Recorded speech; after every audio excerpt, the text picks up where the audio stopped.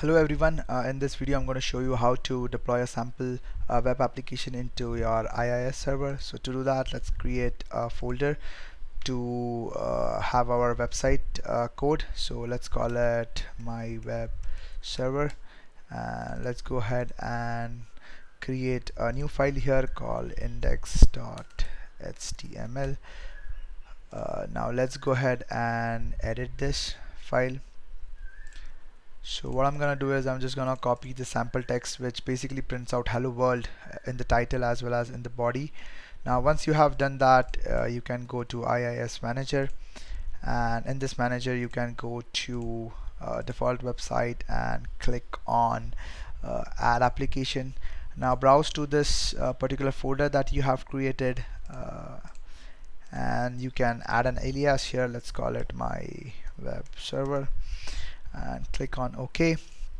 Now to view this site, you can go to manage applications and browse, and you should see that at the first time you should get an internal server error due to insufficient permissions.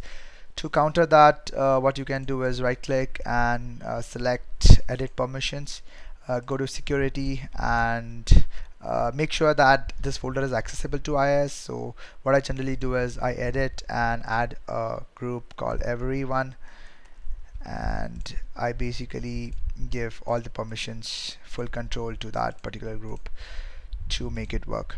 So alright, let's go ahead and refresh this and see that as you can see, the hello world now works.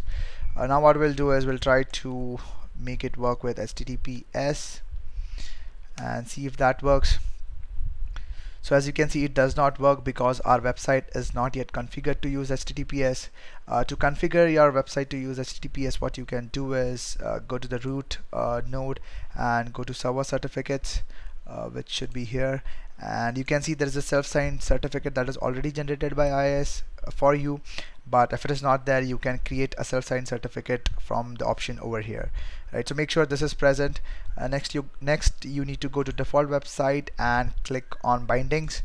Here you can see that your website is binded to port 80 by default.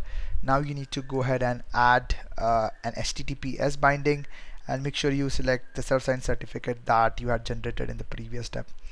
So once you have done that, just accept all the default settings, and then let's go ahead and try to refresh this page. And now you can see that hello world comes up in HTTPS protocol as well. So thank you.